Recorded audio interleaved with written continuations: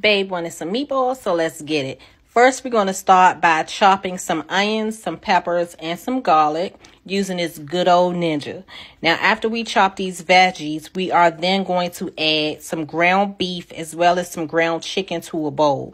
Now, I know it's going to be somebody that's going to try me in these comments and be like, oh my God, she's nasty. She don't have any gloves on. Girl, shut up. Shut up. Our mamas didn't wear gloves when they cooked all the time. Why we got to? Y'all just bougie now. Acting like y'all wasn't out here eating y'all mama's gloveless meals back in the day. We're going to wash our hands before, during, and after and keep going with dinner. Okay? Then we're going to add that onion and pepper mix to our ground beef and chicken.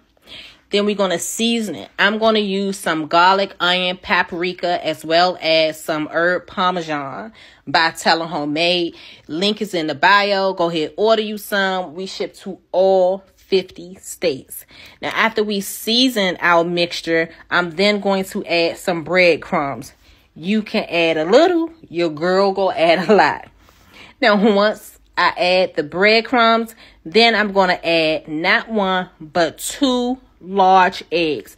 Eggs are going to help bind your meatballs together.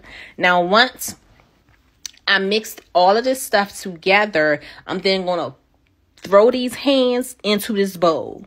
Do not be afraid to touch this meat. If y'all could be out here touching that other meat, y'all could touch this meat. So we're going to put our hands in it and we're going to mix it up real good, real good, real good. And then after you mix it, you're going to take pieces of the meat out using the palms of your hands. You're going to shape them into balls.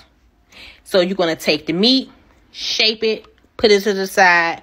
Meat, shape it, put it to the side. Now, after all of your meatballs are made, I like to put my meatballs in your refrigerator or in your freezer so that they can set.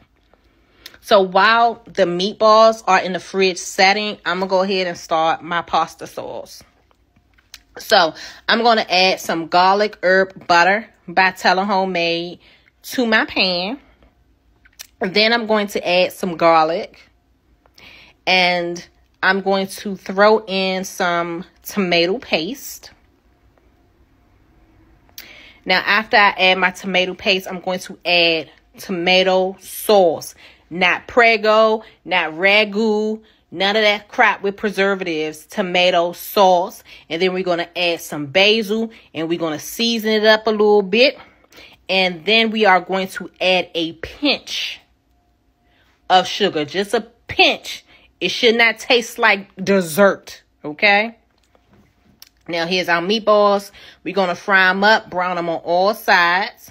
Put them in a pan. Then we're going to top them with cheese. Then top it with pasta sauce. Then add more cheese. And then we're going to pop it in the oven at 350 for about 40 minutes.